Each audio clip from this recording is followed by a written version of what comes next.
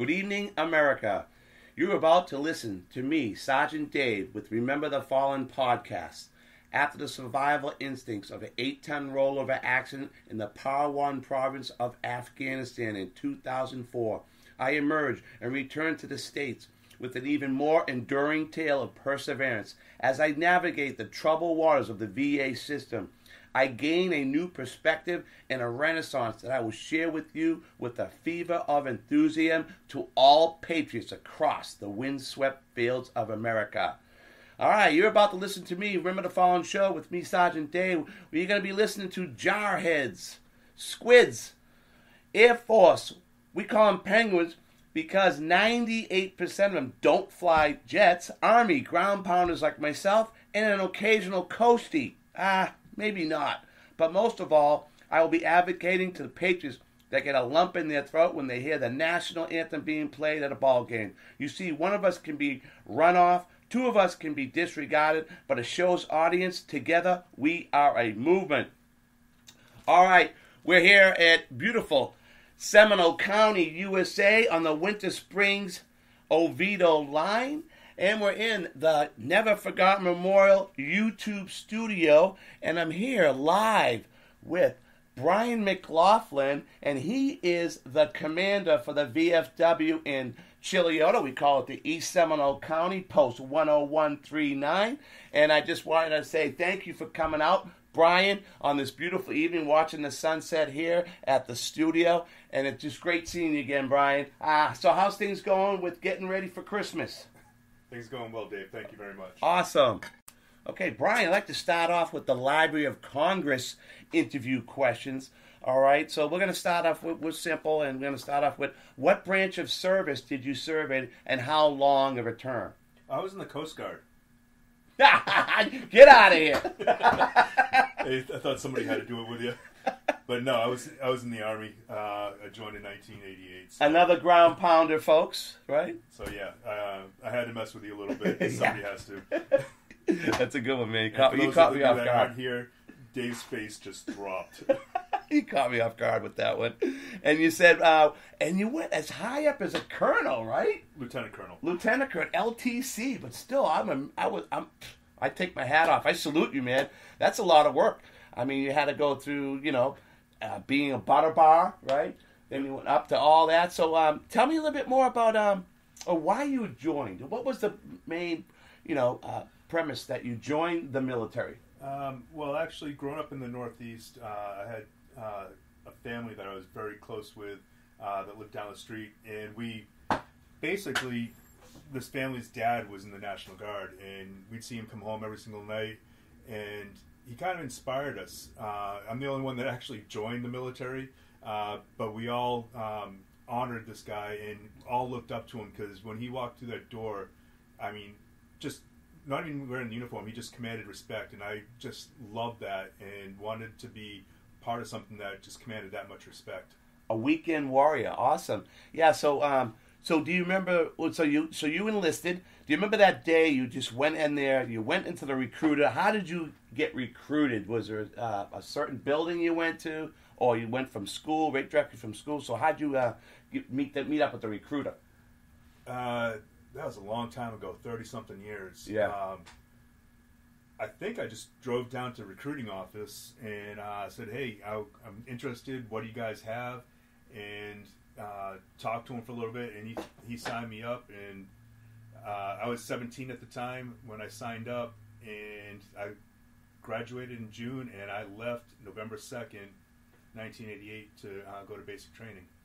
Well, I know when I joined, there was a armory right across the street where I played baseball for 8 years. Watching these guys go in, watching ceremonies, and it just kind of drew me in. And then one time after school one day, I was out of school, and then I was just playing softball, and I was like, maybe I need something different, man. How am I gonna? I don't want to stay in Boston forever. And I knew that was gonna be my ticket out of the cold weather, and it worked, man. It worked. It was awesome, right? So let's go ahead and ask you. So where were you living at the time? You said you were living where? I was living in New Hampshire, and my friend's dad, was in the New Hampshire National Guard, and just like you said, we actually played baseball right behind his armory. And I can remember going in there as an 8-year-old, 10-year-old, and climbing on the 5 tons, the deuce and a halves, just playing with the equipment as he's in his little meetings and stuff. And there's 5 or 6 of us running around the armory floor. It was great. Something similar what I did, yeah. So, do you recall the first days in service? The first days. I can remember arriving at basic training, being in the holding camp, thinking that this was hard, and then all of a sudden they put us on buses in El Paso and took us up to the actual basic training site, and getting off that bus and them yelling at you and just scrambling to try to get to where you're going and not mess up. It was interesting, different. There's always one colleague that falls on his duffel bag. Did you get one of them? Come running so fast, he fell right on his duffel bag because you a double duffel bag. Okay, can you imagine? You got a duffel bag in the front, then you have a duffel bag in the back. So if you fell, you weren't going to get hurt. So I remember one guy is hilarious coming off the bus. And I remember the first TA-50 right there as soon as we got off the bus, making sure they had all your TA-50 and laying it out, making sure that you didn't lose anything between reception and going to the basic training. Yep, on the drill floor, right? Just lay it all out. We were in El Paso, it was outside. Outside, was it outside? Okay. And so boot camp, training experiences, anything different that stands out at boot camp? I know I was lucky. I was really in good shape, so I actually got in trouble a lot with my drill instructor, so he'd help me get in more shape. And I was joking kind of stuff, so I wouldn't like get in real bad trouble. But he'd put me down and do leg lifts and stuff like that. So I enjoyed doing stuff, extra kind of exercise, so I could eventually max my P test. So I was pretty cool. My drill sergeant was Sergeant Thomas. Was there a certain instructor that stood out for you? Only one. When I went through basic, I don't remember a lot of the stuff. I do remember true story, I fell asleep in the front leaning rest because halfway through basic training I got mono. Oh my goodness. I got run down so hard that I got mono, had to be put in the hospital for 2-3 days. So when I came out of the hospital and they're going through the obstacle course, I couldn't do that with them. So I had to stay with one of the drill sergeants, and I got to know him a little bit. But then about 10 years later, I'm a senior lieutenant, and he's a sergeant. He was a buck sergeant at the time. Now he's a sergeant first class. And I saw him in the PX. I'm like, "Hey, sergeant, remember me?" And he had thousands of soldiers go through at the time. He says, "Nope." I'm like, "Well, I remember you because you were my drill sergeant." Right. He's like, "Roger that, sir." Yeah. And did you serve in any war capacity? Any kind of service in the war? What war? Actually, I qualified for the VFW due to 3 different events. The first place I went was Bosnia. I went over there as an individual augmentee to 1st Armored Division and then 1st Infantry Division. Second one is I went to Korea, spent a year in Korea theater with one of the artillery battalions over there. And then much later, I went to Iraq and with 3 Corps and served in Iraq. Iraq. Does the name David Ballavia, Staff Sergeant David Ballavia, ring a bell? The Medal of Honor recipient. Just got it recently. Does that ring a bell to you, that name? No, I don't know. You have to give me a time frame if I was over there and which unit he was in. Yeah, okay. So you got to hear that. Beautiful. The best speech I ever heard. I mean, I hear a lot, and I'll tell you what. Remember that name, Staff Sergeant David Ballavia. Google his name, okay? So, so you did you see combat? Did you actually see combat? Were you a part of it? You were a patch or anything like that? The closest I got to combat is them shelling our compound. I was not I was not out there kicking down doors. I was part of the staff both times. In Bosnia, I was part of, like I said, 1st Armored Division staff, working the floor there, the chalk floor. And then when I was in Iraq, I was part of 3 Corps staff. I was Chief of Ministry of Interior. I was in charge of all of the police forces in Iraq, and then giving reports up to the senior officials, to the people I talked to, or 3 of them, General Casey, General Petraeus, General Odierno, General Dempsey. I've had to brief all of them. Wow. So that was like more logistics. So you were the logistics side of it? No, the training of the police forces, the Sherpas. They have to be trained to be able to do policing. Think of this. when we got there, they had maybe 20,000 trained police officers. By the time I left it in 15 months, they were up to 220,000 police officers going out there patrolling different areas because they just did not do that. Right.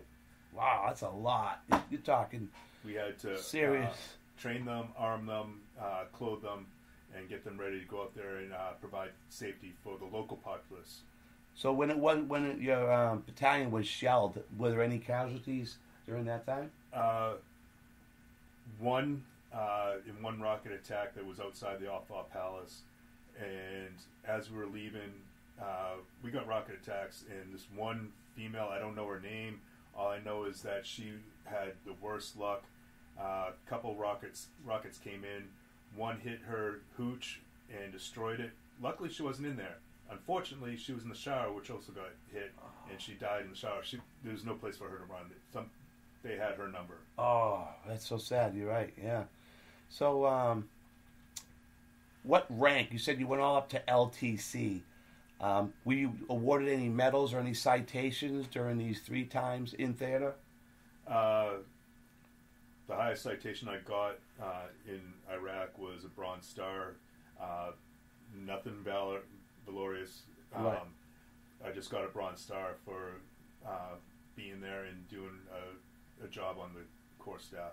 Yeah, that's great. Bronze Star is awesome. I saw that on your. I think I might have saw that on your Kevlar. I don't know. Was that just your rank? That was my major's rank. That was your major rank. Okay. Okay. So with all that being full time, because you were active, obviously, right? Yes. So how'd you keep in touch with your family when you were going through all those 3 different theaters? When I was in Bosnia, that was back in the 90s, I used phone cards and standing in line for the phones and the phone tents to call back to my parents and talk to them like once a week, hoping that they were home because you couldn't send emails or anything like that. Even though I had email at the time, my parents didn't. Oh, really? And then when I was in Iraq, we had emails I could send back and forth with my wife. And also, they had a switch set up from Iraq to 3 Corps at Fort Hood. And if you dial a certain number, they would actually give you a local number and be like talking from your work at Fort Hood to my house. So it was cheap, easy, fast, and I could call my wife. So were you a dad at any of those theaters? What time were you a dad? Before I went to Iraq, I had a 3- and 4-year-old daughter. So yeah, that's been tough, right? I mean, oh yeah, and especially your wife, the support that you need when you do that. That's great support system. Actually, going to Iraq was the easy part because all I had to do was take care of myself. The hard part was before I went to Iraq, I was part of an ACRC unit, training all of the National Guard and reserve units going overseas to help to backfill active duty. I was working 20 hours a day, sometimes 7 days a week, being deployed down to Fort Dix. I was at Fort Drum. My wife she had 2 of our children when I was there, and that was the hardest part. I missed them walking, I missed them talking because I was training soldiers to go overseas. That was harder than being deployed. That is tough. That is. But we appreciate your sacrifice for your family for doing it for our country. Definitely appreciate that. And what was the food like? You have good food over there? I'll eat anything. Yeah, KBR. Yeah, we had the KBR. That was the time when, food was real important. They say, I think Napoleon said it best. You feed a soldier. I mean, that's how you win wars, right? Oh, you're creative over there too, because they serve the same thing every single week, Monday through Friday. Fridays you have lobster and steak. Most of the time. I just got creative on spaghetti night. I'd say I don't want the spaghetti. I get a couple meatballs, go over to the sandwich area and get a roll, and I make myself a meatball sandwich. And people are like, "Where'd you get that?" Yeah. Or on the salad bar, they have little shrimp, and they always have cocktail sauce. So I'd have shrimp cocktail every once in a while. So cool. You have to get creative when you're over there. Yeah. So do you feel pressure or any stress with your job, with your military occupational? Your status of how did you feel? Was there pressure on you? Was there stress involved? Did you have to get a quota of trained individuals? No, not really a quota. No? The most stress was, like I said, I was a major over there and briefing senior officials So that's always stressful when you have to go up and talk to a 3-star general, or you're in a room with 15 stars, and it's not even sometimes Americans. I was once in a room with 122 stars, and most of them were Iraqi. So that could be stressful. Yeah, I could see that. So did you ever go on leave? Did they give you a chance to go on leave at any of these deployments that you had? Oh yeah, every single one of them. In Iraq, I came home, saw my 3 and 4-year-old daughter. That was outstanding. I don't remember much from that, just because it was a whirlwind and trying to say hi and fit back in with the family. Mm-hmm. When I was in Korea, I actually flew home on my mid-tour and got married to my wife. That was 21 years ago, almost 21 years ago now. So I got married on my mid-tour. Oh, right. And in Bosnia, I actually just took a R&R. It was over Thanksgiving, and they brought me up to Budapest, Hungary, and I got to see a little bit of the old Soviet Republic on the other side of the wall. Wow. See, rank has its privileges. No, that was for all of them. Okay. I was actually out with enlisted guys. Okay, you were. All right. Okay, so does any soldier like stand out that you maybe you still keep in touch with? You know, battle buddy. Was there someone that was always like kind of like just kept you in the game? Like, oh yeah, we couldn't be more opposite, but we are still talking all the time. I got one friend, Steve Parker. We went through officer basic course together back in '94. Stayed in touch.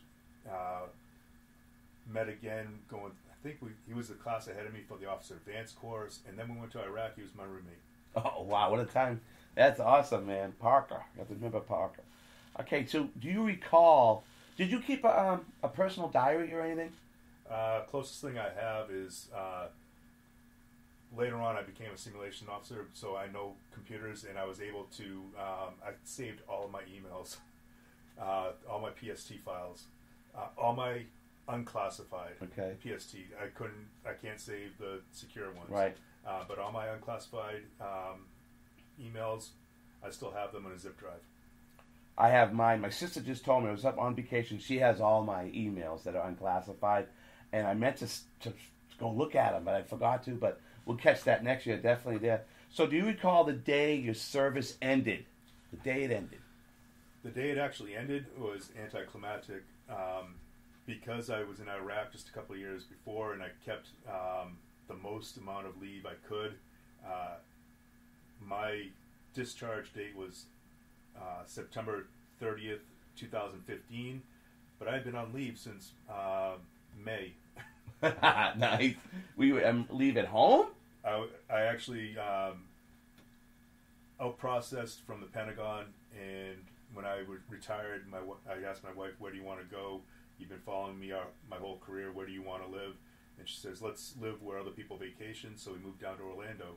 And I was actually in Orlando looking for a job in the area when I became official. Oh, okay. He's a Floridian. All right. So just like myself, I moved from Boston, and you moved from New Hampshire, right? Now you said, now how far were you from Kingston? Is that what part of New Hampshire are you from? I'm from the seacoast, right by Portsmouth. Oh, okay, Portsmouth, yeah. And Newburyport, up, right up the line there? Yeah, beautiful. So, okay, so what did you do on the days and weeks afterward? After you retired, you said you got a job. Did you get the job right away? Was it kind of stressful trying to look for that job? How did that work out? Oh, it was very stressful looking for a job afterwards, to the point where a buddy of mine in Leavenworth gave me a call and said, hey, I got a job out here. I actually left Orlando and moved to Leavenworth, Kansas as a geographical bachelor for a year. Left my wife and kids here again. So that was another deployment for me. Oh. And I lived in Kansas working in TRADOC G2 for about a year. And then the contract I was working on got downsized. I was like, oh, darn, I got to move back to Orlando with my family. Right. And then I came down here and I picked up a job fairly soon afterwards. Oh, that's awesome that you picked up a job right away. It is difficult. That transition's tough, folks. So if you know any veterans out there, try to help them get a job. That's one of the toughest things, that transition portion of it. So did you work? You went to work. You didn't have to go back to school for anything. Did you have to go back to school for anything? No, I already have a bachelor's degree and a master's degree. So, and I was artillery, but about the 10th or 11th year, I kind of changed my job description. I moved to simulation operations. So I actually worked as a simulation officer, and down here in Orlando, there's the PEO STRI, which is the Program Executive Office for Simulations Training, Readiness, and Integration, or close enough, something like that. Good enough for government work. But I got a job there in Orlando. And Orlando's becoming a big hub in simulation, right? Especially by the airport, right? No, it's actually on Research and Science Drive right by UCF. Oh, right. Okay. UCF is a huge simulations training school. Has a feeder system right out of Haggerty High, so if you have people in the area going to Haggerty, they can learn simulations and then get jobs with the government or with some of the bigger contracting agencies such as Lockheed, Raytheon, and so on and so forth. So after that, did you join any veterans organizations? Currently, the only one I'm involved with is the VFW. However, I got on my desk an application to the Military Officers Association of America, MOAA. And so what kinds of activities does your post do for veterans? I mean, can you help us out? Tell the audience, what do you guys do? Well, some of the things we do is we honor and help veterans on the most basic post-level thing. I think that we do is we allow veterans to come in and feel at home. One of the things that you always hear or you hear veterans say about each other is, you just won't understand. Well, you know what? We would. We've been there. So it gives them a chance to unload what they've been carrying around, that baggage, with other people that's been there and seen that. So it helps with the PTSD a little bit, I think. It gives them a chance. And it has been proven, veterans helping veterans, you have a higher rating, higher success rate of accomplishing, hopefully turning the soldier around, pointing him in the right direction. And so that's been definitely proven. And so, to go along with that, it's also the first stop if you don't know where to go for our service officers to help you. If you have injuries and need help with the VA, it's the first stop. Go to your VFW. We have members that are trained. They can't do a lot of the stuff such as submit your paperwork, but they can hand you over to professionals that will help fill out the paperwork correctly and submit it to the VA to get your compensation, to get help with your medical issues, to help you just take the next step in life if you've been injured or have service-connected disability, so on and so forth.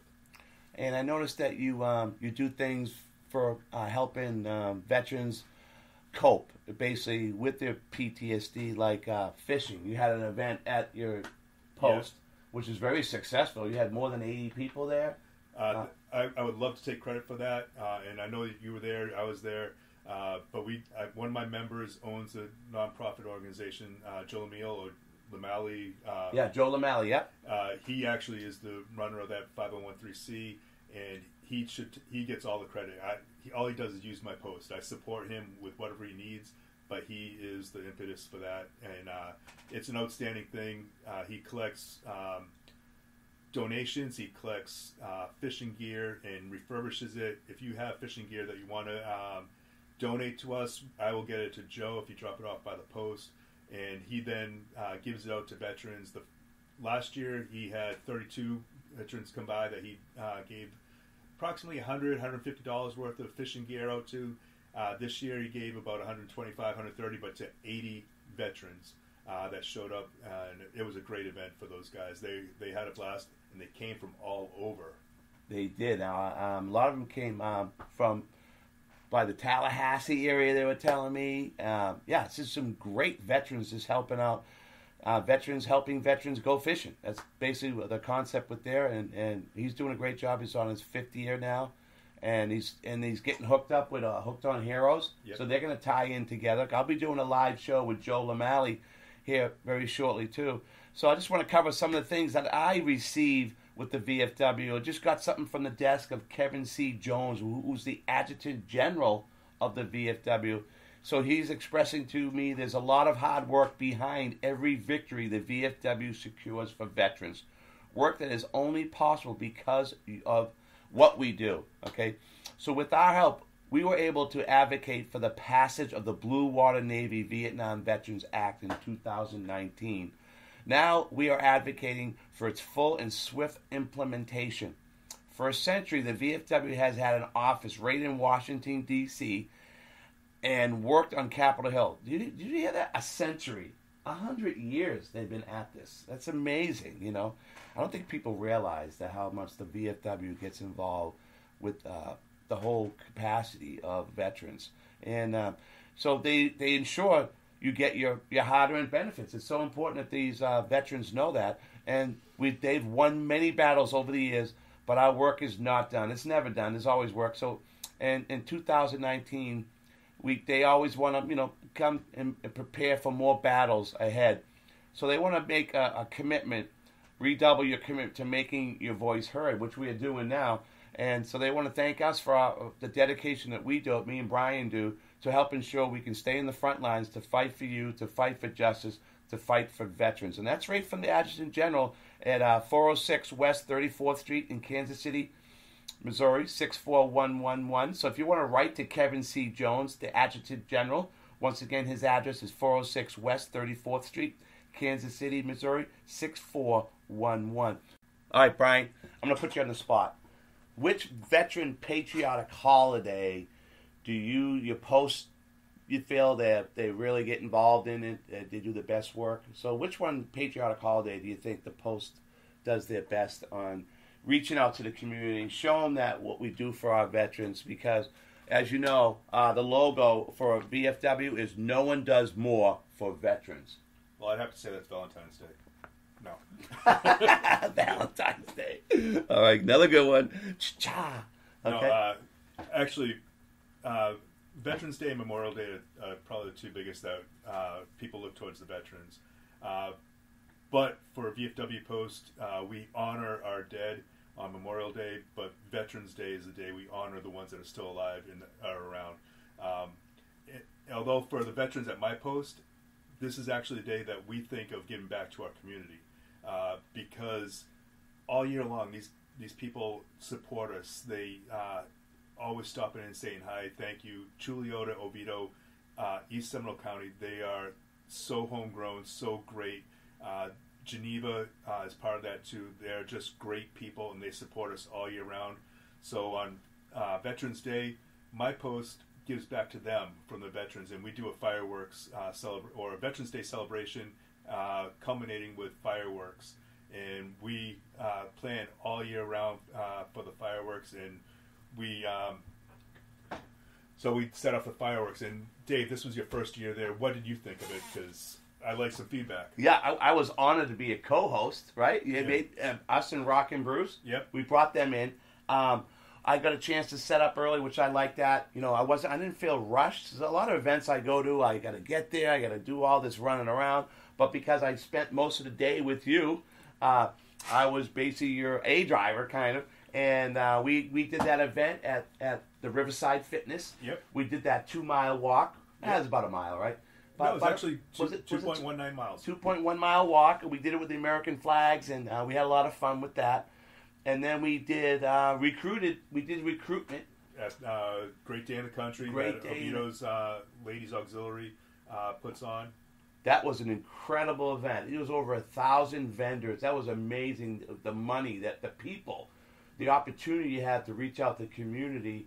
And I hope we got some membership that day. I hope we did that. Let's go back to the fireworks. Wow, what a turnout. We're talking patriotism in this community. It thrives. That's why I love about East Seminole County Post 10139. And what Facebook page is that again? It's actually Post 10139. 10139. Pretty simple, right? Pretty simple to Keep find. it simple, right? The KISS method's here. Same thing with our email, post10139@gmail. If you ever want questions for the Post, just post 10139 at Gmail, and we'll get it. All right, great. You hear that, right? Okay, so what I liked about that was it wasn't like it was a great overflow. I like the overflow. It wasn't like guiding people around. Like you had to stay over here. You could tell you had a lot of freedom. That's what I enjoyed. That people were walking everywhere. You could say hello to them. So I created a little buzz in the crowd, and I created what soldiers carry in battle. So I had about 50 pounds in my ruck, and I had ages from 7 to 76 carrying the load, showing off in front of the group of over 1,000 people, and getting them involved and getting them clapping. After they finished, I said, hey, give them a hand, and everyone went nuts. So I had them go across the street, touch the tree, and come back, and it was just a great sight to see. And who knows, you know, some of these young kids, they might join the service. That little connection they had with their parents there, and they were so proud, and I handed them out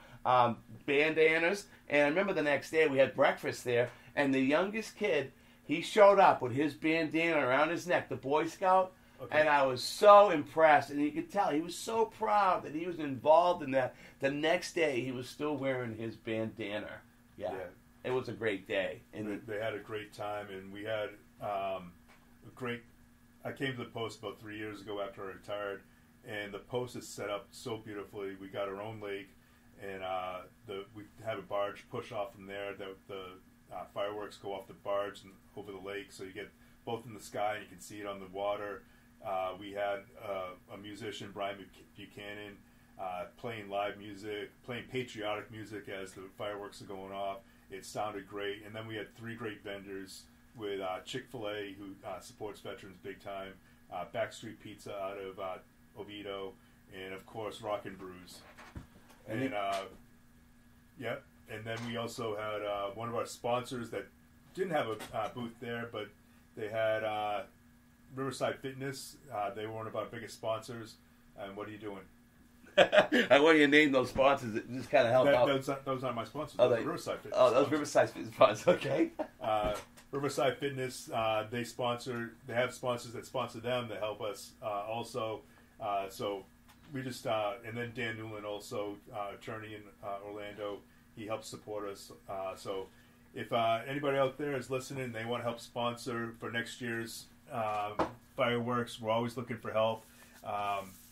One of the things that we're looking for is if we can pay for the fireworks, anything extra, we're looking to help veterans in the community and help the veterans help themselves. We don't do handouts, we do hand-ups. Okay. So how did your service and experience affect your life? The way you're doing now with the community, how does that affect with your family? How does that affect your experiences, what you're doing now as the commander? You have a big position over there. I mean, not many people want to step up and take that responsibility, right? I'm not sure if I wanted to. Right? No, just my experiences being on staff and planning makes it a little bit easier. Being a Type A personality, taking charge and making things move out always helped. And then having, of course, limited computer experience, doing the social media, getting the word out, and then just pressing the flesh, going out there and meeting people. I mean, Dave, you were the master at that. You're always out there talking to people. So just doing stuff like that actually helps a whole lot. Yeah, I might take on that position of surgeon. Is that what the position at the Post? Yeah, but I'm for the upcoming year. I'm actually thinking of membership chairman, maybe House Committee chairman. There's a couple. Surgeon's one of them. Maybe service officer. Service officer is the one that actually touches, feels, and gets those guys from the street into the hands of a certified service officer from the state that can actually help them. You are the go-between from the man on the street with questions, answering basic questions, to the guy that's actually going to put them in the VA system. So how would I train for that? Tell me how that works. Actually, the state does a yearly class on that. It's about 6 to 7 hours long. They go over all kinds of things, and they answer questions throughout the whole thing. I've actually been through it. It's very informative. But with all the other duties I have, I can't do it. I'm looking for somebody that can be dedicated to that. And also out in the street, which, Dave, I know you're out in the street talking to veterans all the time, both in your regular job and in your job with Never Forgotten Memorials. Let's talk about neverforgottenmemorials.org. Yeah, so I have a 501c3, and every Veterans Day I always do something. But Memorial Day is basically my Olympics on Memorial Day. So we want to do something special this year. I told you I had over 300 wreaths from Afghanistan. You said we want to do something special with those wreaths. So looking forward to Memorial Day with the VFW Post 10139, which will be my first year Memorial Day with them.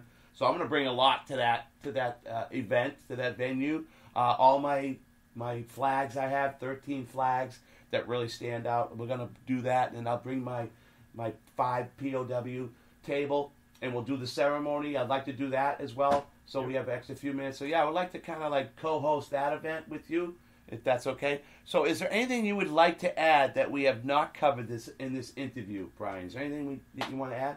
Actually, the only thing I have to add is we're always looking for veterans out there that need to be part of the VFW. Or not even part of the VFW, American Legions, DAV, a veterans organization, because camaraderie is always number one. I mean, that's what we all serve for, is a camaraderie with your brothers left and right. That's what you fought for.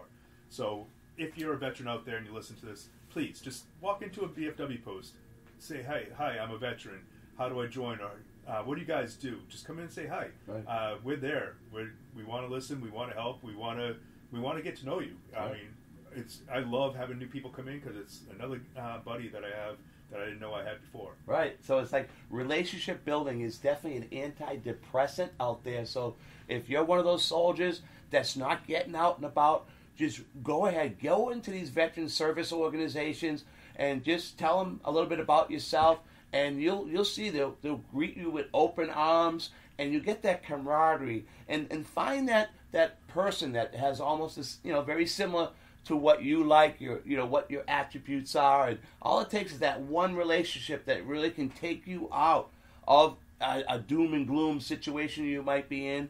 So just want to make sure you build a relationship, because that's the best antidepressant they say out there, is to get out there and just get out there and meet and get in the community, volunteer wherever. I mean, if it has to be with pets, any type of volunteering, with the adult, with a lot going on, with just driving veterans to their appointments, be their caretaker, just go with them with the VA appointment, take notes for them, anything like that, to get out.